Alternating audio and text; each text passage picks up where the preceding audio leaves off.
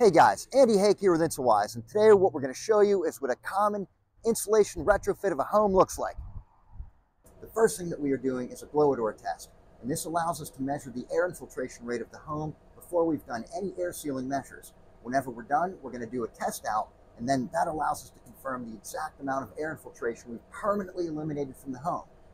Right now, the air leakage in the home is about 1100 CFM.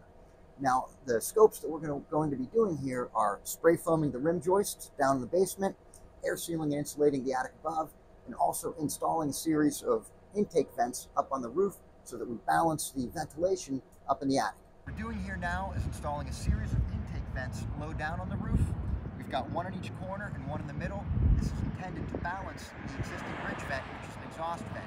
If a house only has an exhaust vent or too much exhaust, it can depressurize the attic, which results in energy loss and also a higher potential for mold because water vapor from inside the house comes up, condenses on the underside of the roof, and then you have a mold problem. So by installing these intake vents at the bottom, we're going to solve that. Right now we are spray foaming the rim joists. Go ahead, Zach. Down in the basement, and we're doing this to air seal the perimeter around the bottom of the house and also insulate that. At this point, air will no longer be able to infiltrate at the bottom of the home, and this is also going to seal an access point that things like insects, mice may have been using to get into the house as well. What we're doing now is air sealing the attic floor. Now, before we come up into the attic, the first thing that we draw is a map from below of all the air leaks. So we know we're looking for top plates like this, wire holes, these come out from switches.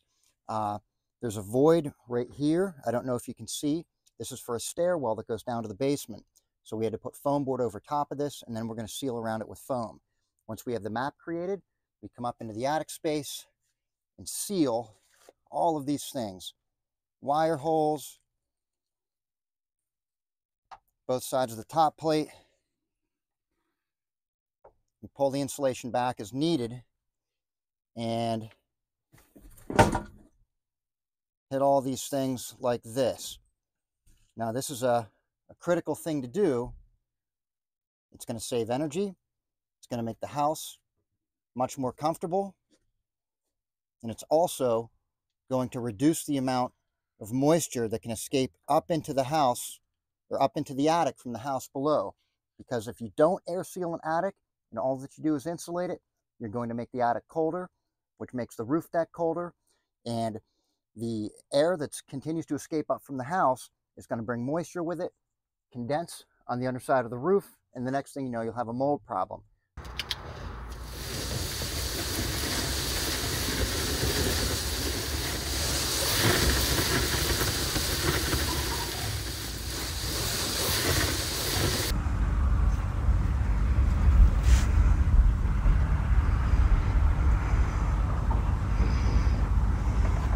We just finished doing all the work scopes in this homeowner's home, and now we're going to do our final blower door test out and see how much we've reduced air infiltration in the house by.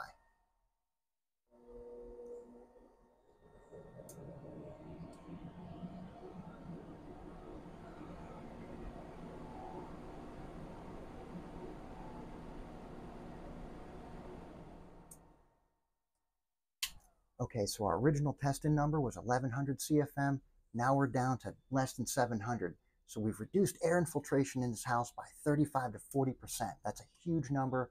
That's going to make this home much more energy efficient and comfortable year-round. And if you found this video helpful, please click the like and subscribe button. And if you live in the Pittsburgh area and would like to have Insulwise come out and take a look at your house, please give us a call. Thank you.